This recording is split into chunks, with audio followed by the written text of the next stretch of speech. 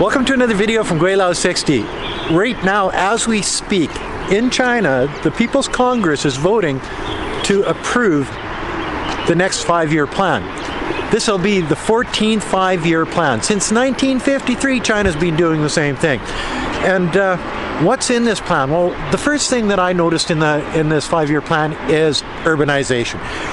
What they're doing is they're developing mega cities, 5 different mega cities, Beijing, Tianjin area being one of them, the greater Bay Area, Guangzhou, Hong Kong, Macau, that area down there. Another one is Chongqing and Chengdu, and there's a couple others there.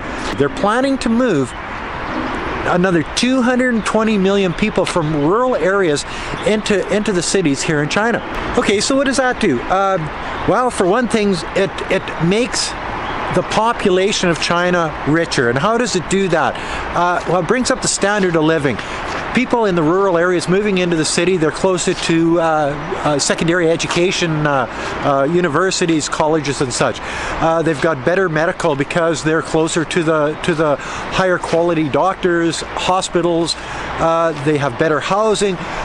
With the better education come better jobs, more high-tech jobs, higher paying jobs, things like this.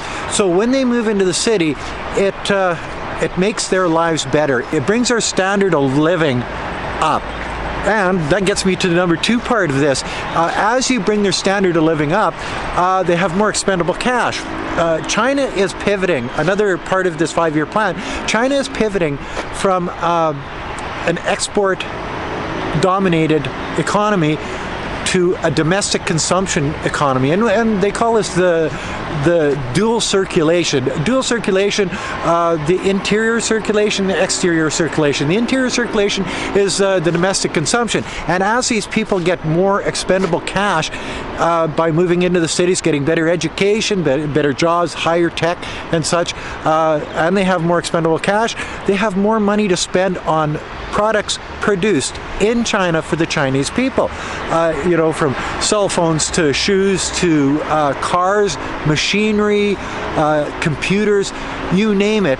It's all made here in China for the Chinese consumers. And you have to keep in mind that China has 20% of the world's population, 1.4 billion people.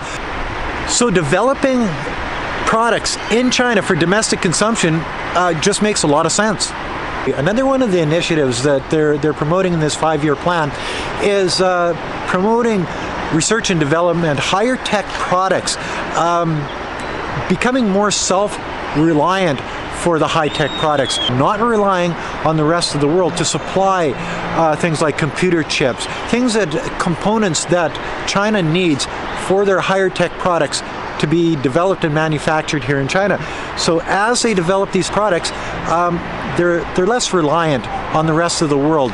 And in this day and age, as we've seen, that's probably a good direction to go, just for the fact that in a world like it is right now, where there's competition between countries and large companies, corporations, you really can't rely on the other people, because they can change their rules and say, no, we're not going to sell you this right now. We don't want to sell you this product because that makes your company able to compete with our company.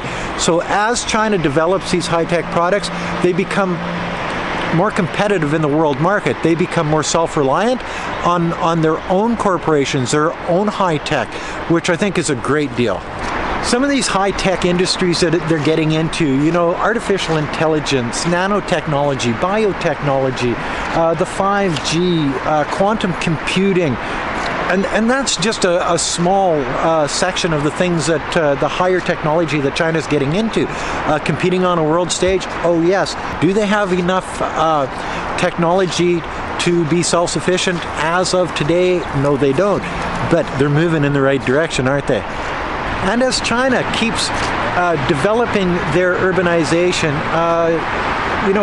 develops their high-tech companies, develops their domestic consumption, and don't forget, they're still doing trade around the world.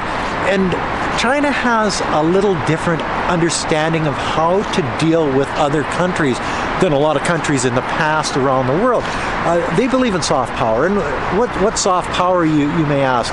Well, rather than going in and telling people what to do, what they do is they create opportunities in other countries. They help build infrastructure. They help build manufacturing companies. They help build industries in other countries.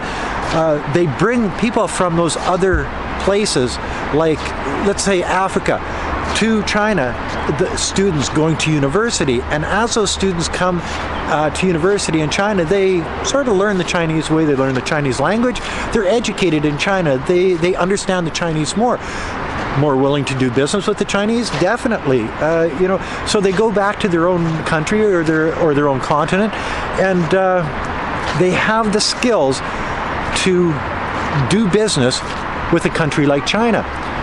And last but not least, and there's a lot of other things in this 5-year plan, but the ones that I'm talking about today, last but not least, is their environmental protection. They're taking it upon themselves to peak out on their CO2 emissions by 2030. In other words, after 2030, it won't get any higher. And they have a long-term goal to be carbon neutral by 2060. You've watched some of the videos that I've done. They're into windmills. They're into solar farms.